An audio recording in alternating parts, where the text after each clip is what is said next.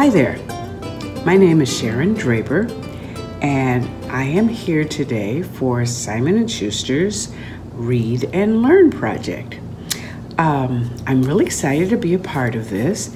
If you've never heard of me, I am the lady who wrote Out of My Mind, which a couple of people have read, and I also wrote a book called Blended, which I'm very proud of, and I've written, I don't know, maybe 30 other books, but the one we're going to talk about today is a book called Stella by Starlight. Let me tell you a little bit about how that story got started. A lot of times people want to know, what made you write that book? What gave you the idea? Stella by Starlight takes place in North Carolina, in the South, in 1932. I was not born in 1932, but my father was. Well, he wasn't born then, but he lived in North Carolina in 1932. And when I was a little girl, he would always tell us stories about what it was like growing up on the farm in North Carolina. Every summer we would go and visit, and we would visit with my grandmother, and I learned how to get eggs from the chickens. You have to be very careful because they'll bite you. And I learned how to milk a cow, not as easy as it seems. I learned how to clean up the chicken coop, which is a stinky, horrible mess. And I learned to listen to stories. My grandmother was a storyteller. She would sit around, and after dinner we'd sit down and she'd just tell a story. Let me tell you this story, and it may have been true and it may not have been true, who knows, but it was always a very good story.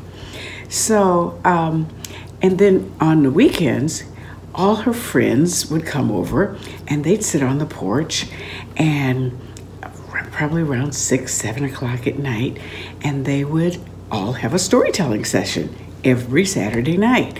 And I'm just a little girl, so I'm sitting there hoping they don't make me go to bed, because sometimes those stories got really, really good. But I would sit every Saturday night and listen to my grandmother and her friends tell stories. So the story of Stella by Starlight happened partly because I listened to so many stories. And no, I did not write them down while I was listening to them. I just listened and hoped I wouldn't be sent to bed. But the stories stayed with me. My father told me stories. My mother told me stories. So Stella by Starlight takes place on a farm in North Carolina, not very different from my grandma's farm, because that was all I knew what it looked like, where there was lots of freedom to run and explore. You didn't have to wear shoes if you didn't want to. You could go in the woods, you could go fishing, you could hang out all day. It was a wonderful, wonderful summer vacation for a little girl. So when I grew up and started writing, I wanted to write a book that would honor my mother, my grandmother, and my father and their storytelling. So that's how Stella by Starlight came up. Stella is a completely fictional character. She's not real. I made her up. I never knew a person named Stella, although my grandmother's name was Estelle. So I kind of used that, a part of her name. But Stella is a little girl who lives in a little bitty town in North Carolina. Storytellers come to her house on a regular basis. Things are difficult for her. They don't have a whole lot of money, and they have to make do. Her mother cooks everything. They have to go out in the garden and pull up the carrots and then clean the carrots and then cook the carrots for dinner. There was no grocery store to go and buy a bag of carrots or a bag of potatoes. Everything they ate, they had to grow and keep from year to year. So life wasn't easy, but it was fun and it was enjoyable. The most enjoyable thing was on Saturday night when Spoon Man would come. Spoon Man was this storyteller that traveled on a buggy with an old donkey, and he came around, and when he came to town, it was a time for celebration. So I'm going to read the chapter in Stella by Starlight where Spoon Man comes to visit and he tells a story. Now, if you notice this book that I'm reading from, this is tabbed. This is a brand new book, and it's all pretty. This is a well-read book. A well-read book has tabs and markers, and I've marked the good places, and I've marked the funny places, and I've marked the places that that I like to remember. So I'm going to tell the story that, now I lost my page, of how it was for Stella that night. So Spoon Man has come to town.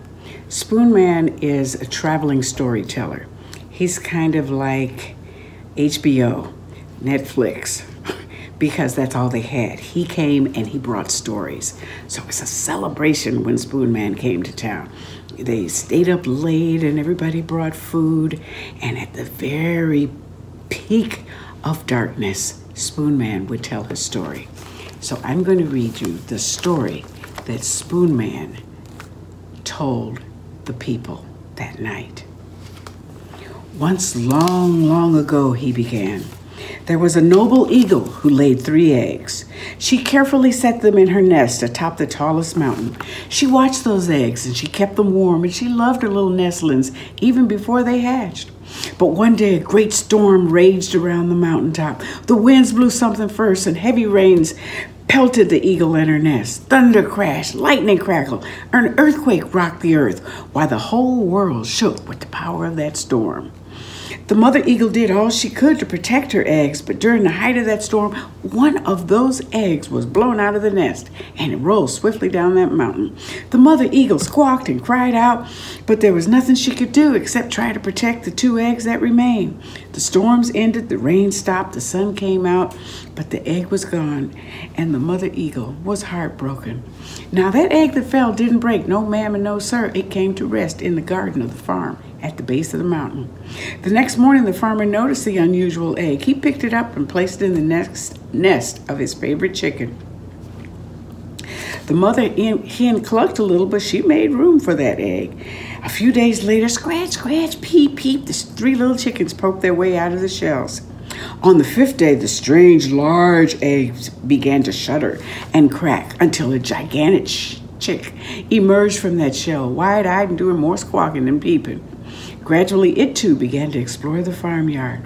The 3 little chicks were pretty golden yellow color, but the larger chick was pure white with large, dark, curious eyes. His beak was black instead of yellow, and so were his claws. He was a clunky, awkward little fella, but the mama chicken didn't mind. She loved him and took care of him no matter what.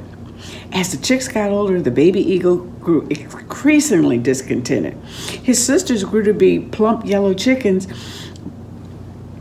and his brother into a rusty red rooster, but the baby eagle had lost all his feathers, and he had turned into a sleek golden brown bird, so much taller and stronger than all the other chickens. His brothers and sisters ignored him. Finally, one bright day, the young eagle looked up and saw something soaring high above. It was sleek and black. It glided on the currents of the wind, swooping and turning with the breeze. "Oh my," said the young eagle, "I wish I could do that." His brother, the rooster, cackled, "You can't do that. You're a chicken, and everybody knows that chickens can't fly." The young eagle tucked his head in his wings. But the mama chicken walked over to him in that funny little chicken strut, and she said, "Son, do you really want to fly?" "Oh, yes, Mama, I wish I could fly like that great bird I saw in the fly." "Then you must fly," the mother chicken said. "But I can't. I'm a chicken." "No, son, you've never been a chicken, and you have always been meant to fly. Now get up on that stump." The little eagle leaped up on the stump. He fell down in the dirt. He jumped again. He fell once more. Then he tried something he'd never done before. He unfurled his wings, and he flapped as he jumped. And to his shock and delight, he felt himself lift into the air. He landed on that stump with ease and looked back at the mama chicken wide-eyed. "Goodbye, my child," the mama chicken said. "Find your family, find your destiny, find your wings." The young eagle flew effortlessly to the top of the fence and then the top of the house. He looked at the wide blue sky, took a deep breath, and leaped off. He glided and swooped. He screeched in delight. The mama eagle heard that sound, that screech. You know why?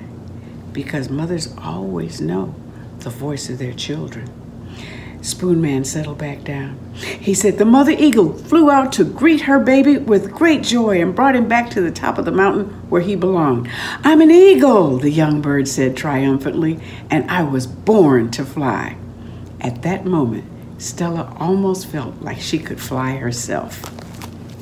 That's just a tiny excerpt from Stella by Starlight. She has a lot more adventures and a few more stories that she learns. But she grows up to be, I guess she grew up to be my grandma, I don't know. But Stella grew up to be a happy young girl who learned a lot of life lessons. We can learn a lot from reading historical fiction. I love reading historical fiction because I learn about history through a story, and I don't have to worry about reading an encyclopedia. So thank you so much for being with me today, and I hope you enjoyed Stella by Starlight. My name is Sharon Draper. Thank you.